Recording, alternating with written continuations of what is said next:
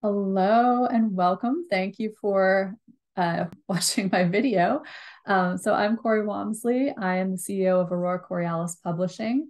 And normally when I do my blogs, I do it by myself, but I also really like to bring on experts to help tell everybody what they need to be doing with their books and how to get a bunch of noise around their launch and all of that kind of good stuff. So today I have Kelli Komondor with me. Kelli, can you introduce yourself, please? I can. Thank you, Corey. As she said, my name is Kelli Komondor. My company name is called K2 Creative, and I'm a visibility strategist. What is a visibility strategist? Think of it as a publicist, but all positivity. So, what I do is I partner with Corey and I help tell people's transformational and important and amazing stories. Awesome. And Kelli does an amazing job of doing that.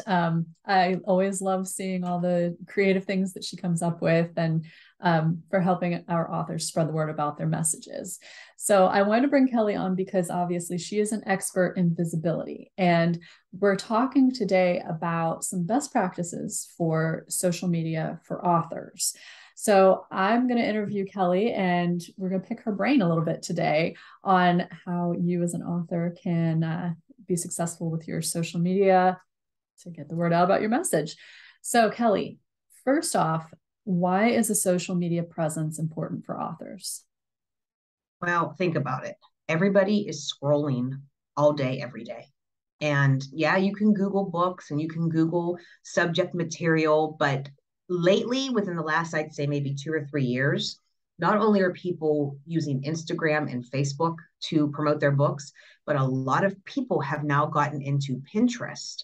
Most people find Pinterest something where they go and they find recipes or they find projects to maybe they'll pick up a dresser and they'll redo it with paint and stain or whatever, decorating ideas. But now it's proven that people are using Pinterest to search for books. So, and also with LinkedIn too, because LinkedIn, I think you can do fiction on LinkedIn, but if you're writing a business book, I think it's important to get your book on LinkedIn as well, because that's what they're doing. They're looking at social media and they're listening to podcasts to find books. I've been told multiple times that podcasts sell books. And the easiest way to get on a podcast is to start following them on social media. So it all just fits together. Okay, that makes sense. Um, so, for the people out there who hate social media, because I know that a lot of people hate social media, um, let's look at the other side of the argument. So, why isn't a website enough? Just having your own website with your book up on there. I think that's a multifaceted answer because a website gives you validity, it gives you credibility. If you Google somebody and you find a website, you're like, okay, they're a real person or they're a real business or this is a real book. You can only do so much with a website. Yes, you can have video, you can have blogs, you can have photos, information. But I don't know about you, but anytime I'm on somebody's website, I scroll to the bottom to see what social channels they have. And if I see that Instagram symbol, or if I see the Pinterest P, I'm Mhm. clicking on it to see what they're doing on social media. I just think it's an additional way. I know there are a lot of people that just get bogged down with the social media stuff and you get on to promote your own things and then you end up getting sucked in.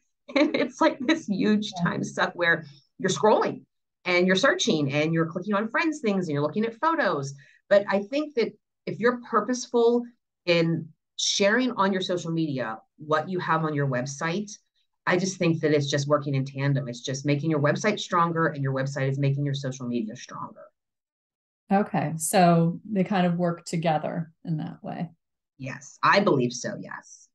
All right, Because anybody can have a Facebook page, anybody can throw an Instagram account up there and start posting things. But to me, a website gives you that credibility and it makes you valid. It makes people believe in what you're promoting or selling or whatever you're doing, whether it's a product or a service, a book, anything that you have. If you have a website, it makes you look real.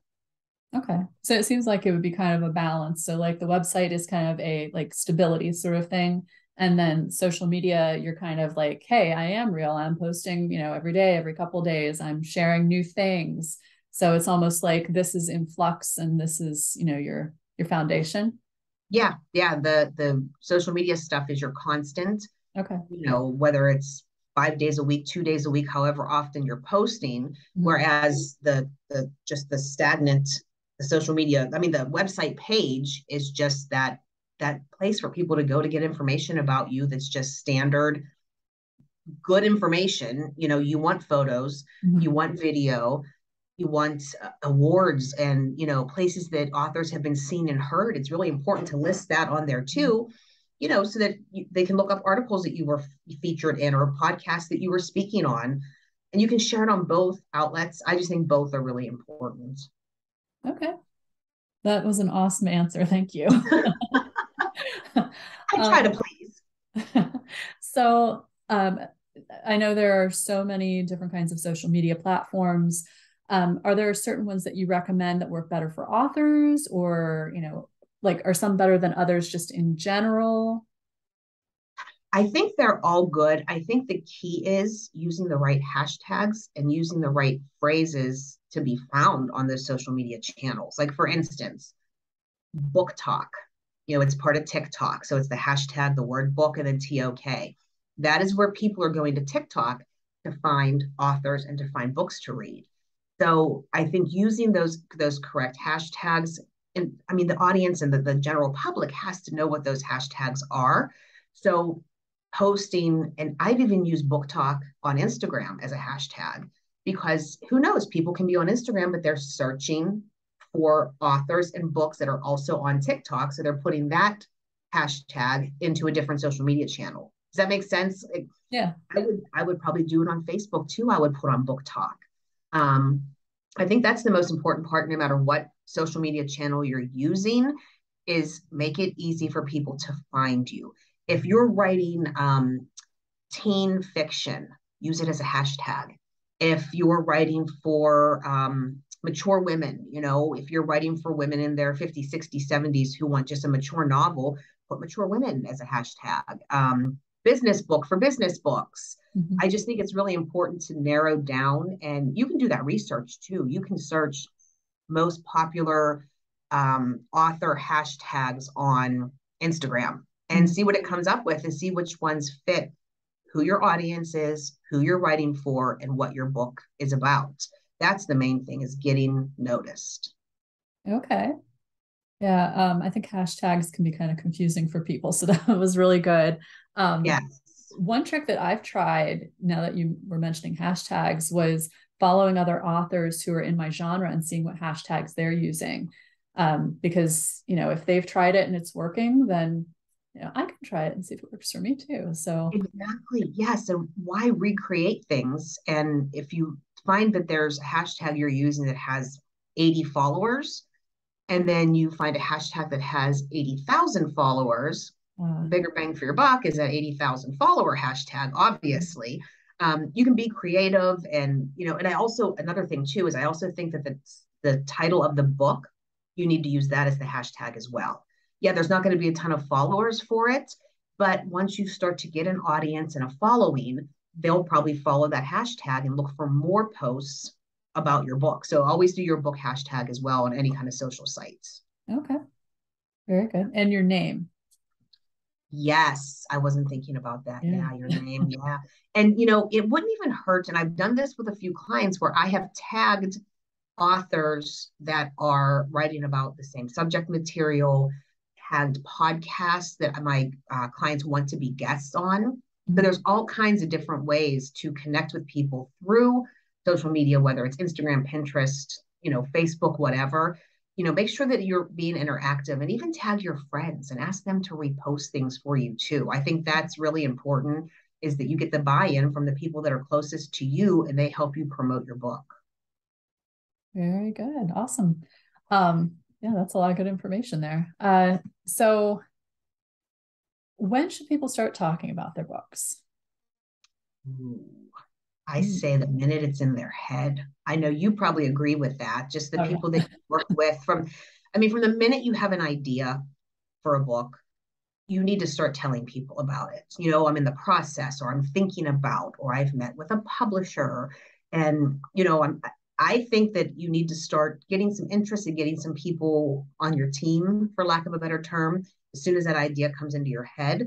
Um, and it's not too late if you already wrote a book. Let's say you already wrote a book and you're watching this and you're like, well, I wrote the book and it's kind of just sitting there and I haven't done anything with it. That's fine. Start now.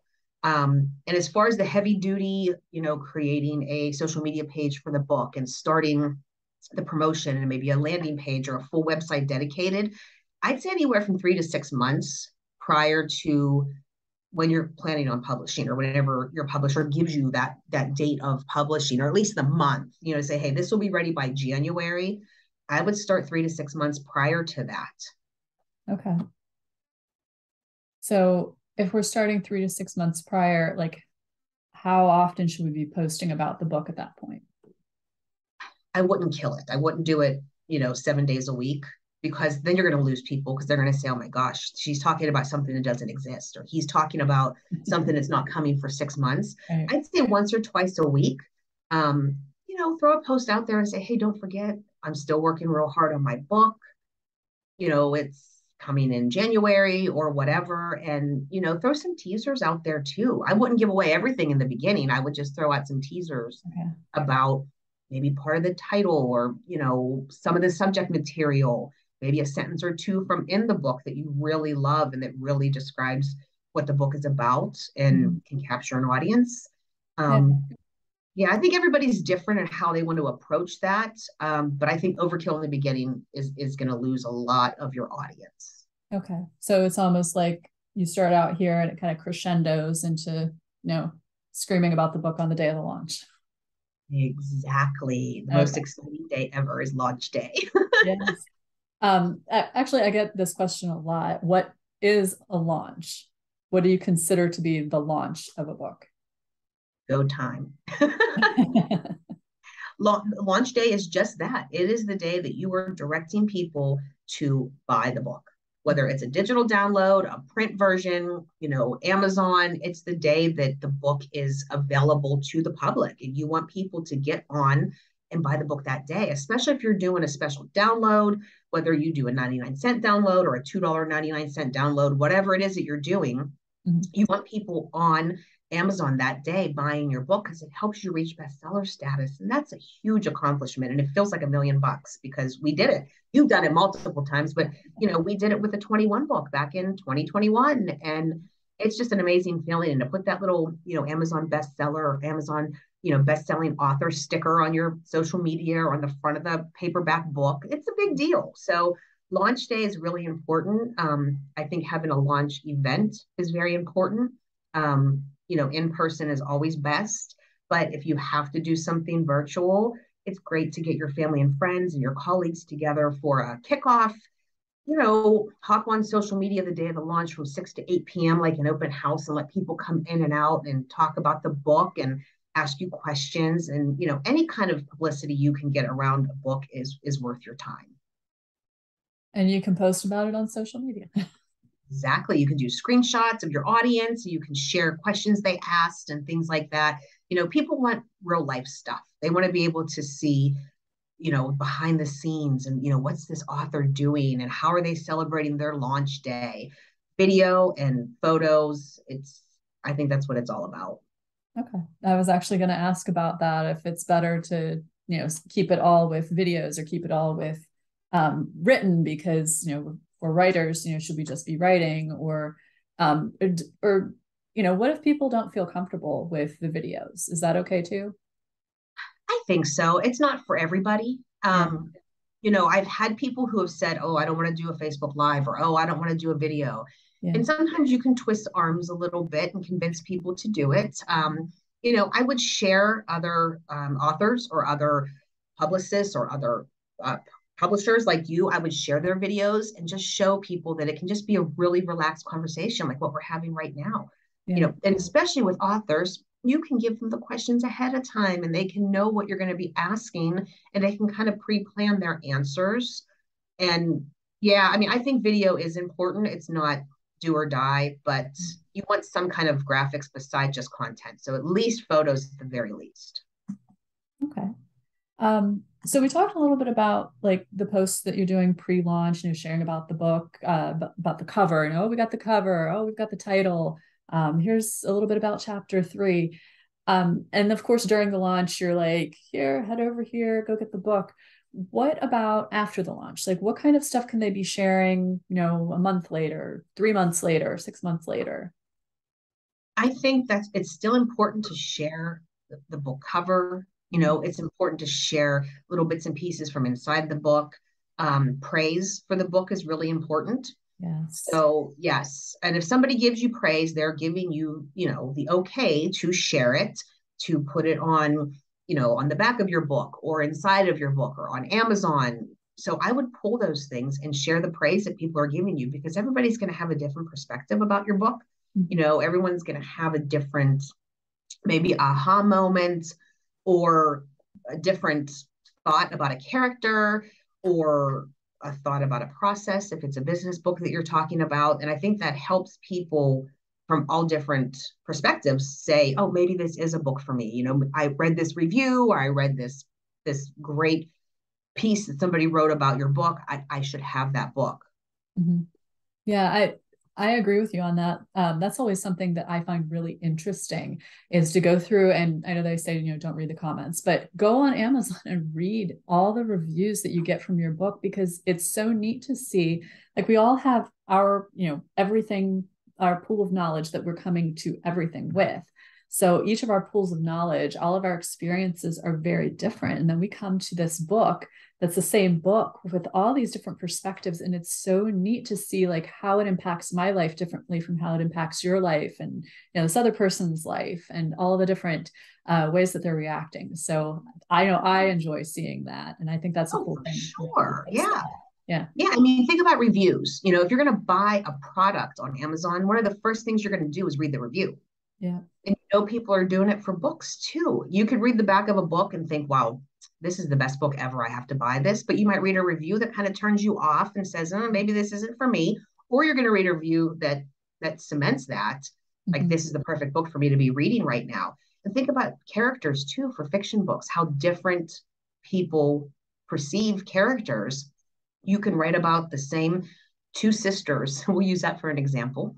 You can write about the two sisters, and one reader can love one and dislike the other, and vice versa.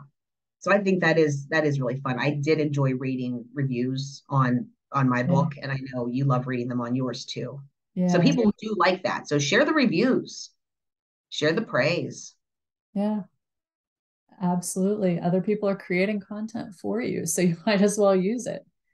Yeah. Yeah. Yeah. That's a great way to look at it too. That's pretty brilliant. Yeah. Let Yeah. somebody else spend the time tapping away and making the review, and you just copy and paste it. Yeah, exactly. Screenshots actually are really nice too. Like, you don't even have to copy and paste, just That's true. Yeah. yeah. Drop it in a Canva template and just say, here's some of the praise I've received or some of the reviews of the book. And there you go. There's a social post. Yeah. Yeah. Awesome. That kind of brings me to the next question that I wanted to ask too. We're all busy, and I work with a lot of leaders who are super busy people. So what if they're looking at all this going, good grief, now I have to post about my book, and now I have to, go on and snapshot reviews and do videos. What if this feels like too much? Or there's some things, maybe some tricks that you can share to make it less too much, or some best practices. Yeah, for sure. I think that, once an author has graphics and content to put out there on social media, you just need to buckle down and spend a few hours and create all of your graphics with that. So, the book cover and um, the reviews and the praise, and maybe really great information that you want to pull out of the book that you're willing to put out there in the public before somebody buys it. Spend Mhm. those couple hours and create those graphics. This way you have them done, you have them in a folder, they're in one place that you can pull and put out there on social media, or you can add them to your website or whatever. um, you know I think that, we mentioned this before, with social media, it's a love-hate relationship. Some people love it and they want to be on 24/7, and other people avoid it like at all costs. But it is something that's really important for you to do. And I think that once the book leaves the author's plate and goes to the publisher's plate, and they have that little bit of downtime while the publisher and the editors are reading through and doing all that stuff, that's the time to go and create that media, to get that out there on social media. That's the time to create the images, time to pull some of the material out of the book to use for social posts. I also think, and there's a lot of people who I've seen on social media who have their book map, whether it's a whiteboard or something that resembles a chalkboard or whatever, whether it's in their office or with their writing space. Take pictures of that too and share that. People find that super interesting, where you have maybe post-it notes going across the top. They're talking about each character and then how they're related or how they connect or whatever the situation is.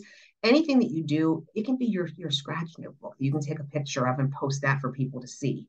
You really want that behind the scenes stuff.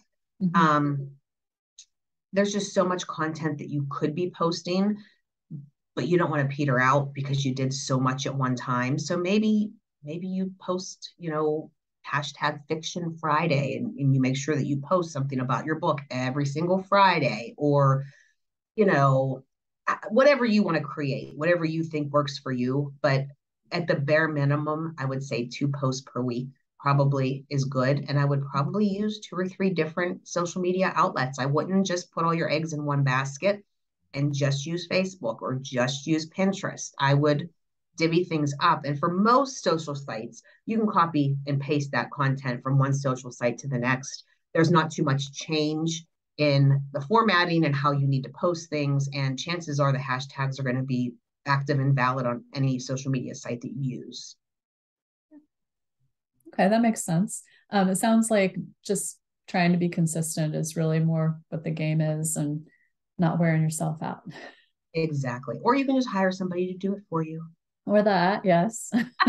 That's always a good option too. Shameless plug. Oh my goodness. You gave us so much great information today, Kelli. Thank you. Was there anything that I missed that you wanted to add? No, I took a couple notes whenever we talked about this, and I think we have covered everything. Another important thing, real quick, that I'll mention is having a good media kit to back up your public relations efforts, your visibility efforts. You want something, whether it's a simple 1 page with your headshot and the book cover and a description and all your contact information, or a 10 or 12 page media kit that has a lot of really heavy duty information about who you are, what you write about. If you have other publications, other books out there, you're seen and heard, to show that you do have credibility because you've been on these shows and podcasts and you've been featured on print and digital publications. I think it's important to have a strong media kit because, people may respond to an email or a social media post and say, send me your media kit. Womp womp. What if you don't have one? Yeah. So that is the other thing that I did want to talk about, was just making sure, and people can find, you can Google media kits and take a look at that. They have them for speakers, for authors, for coaches, anybody. You can have a media kit made up, and like I said, 1 page, 12 pages, whatever it takes to get your message out there. That can be sent with your press release, with your book information. That's really important to make sure you have some kind of a document that shows people. You don't want the media to search for you. Once they know who you are and they want to talk with you, you don't want them going to your website and trying to find your Facebook or trying to see what you're doing on Instagram. Yeah. Send them all the info in one document and be done with it. That sounds good. Yes, and I love media kits. Me too, and I love making them. You and I are like addicted to making media kits. They are fun. It's neat to see all of those pieces come together, and it's like, here, this represents the story that we're trying to share. So it's really cool. Yeah. All right, Kelli. Well, thank you so much. I did want to ask you, where can people find you if they want to reach out? My website is k2creativellc.com. So it's letter K, number 2, creativellc.com. And all my info is on there: social media links, email, phone number, all that good stuff. Awesome. And of course, if you do work with Aurora Borealis Publishing, you will be working with Kelli as well, because she is our media person. She handles all the PR. She's our specialist for visibility. So yes, thank you. Reach out to Kelli, reach out to me if you have questions, and thanks for watching.